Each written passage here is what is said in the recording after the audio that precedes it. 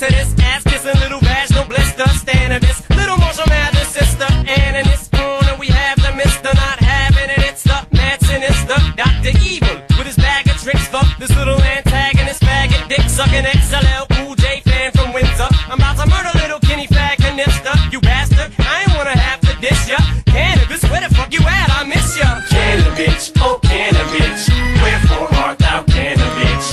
Please tell me what happened with that style that you were rapping with.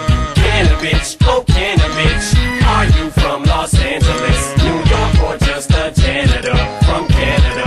Oh cannabis. Now at first I ain't really understand this shit. Picture me for a second and imagine it.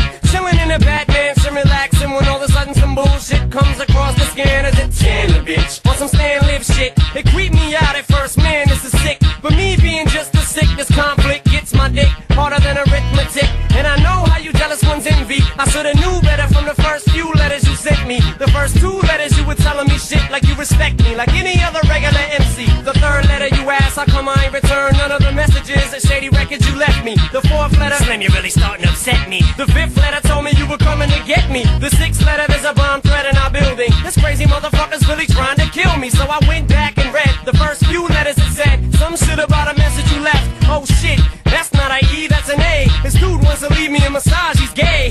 Right away I'm on the phone with Dr. Dre, we got a bogey. Marshall, I'm on the way. cannabis, oh cannabis, wherefore art thou cannabis? Please tell me what happened with that style that you were rapping with.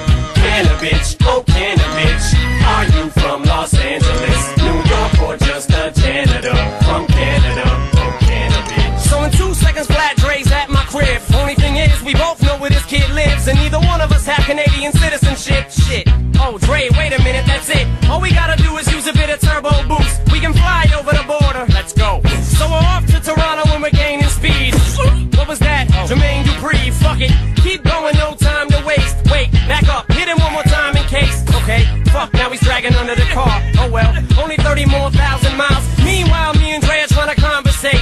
Just trying to find a reason for the constant hate, and trying to figure out what happened to Jermaine Propane. Couldn't have fell off that hard. Ain't no way. What happened to the way you was rapping when you was scandalous? The cannabis turned into a television evangelist. Plus he raps with his regular voice.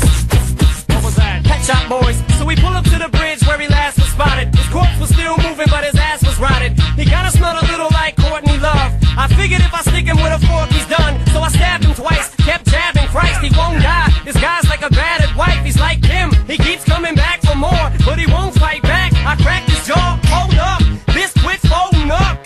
Punch me in the chest, make my shoulders touch. Do something, at least one punchline. Come on, till the meter reads 99% of my fans are blonde. Bitch, come on, answer me, man, respond. Tell me about the sun, rain, moon, and stars. Intergalactical metaphors from Mars. Raw to the floor, raw like Reservoir Dogs. Write another line from Redman's song. Suddenly the stub of a dead man's arm from a midget reaches out from under the car. It's JD. This motherfucker won't die neither. Dre starts spraying him with cans of ether. We stomp the bitch and then stomp the bitch again. Compton, Detroit,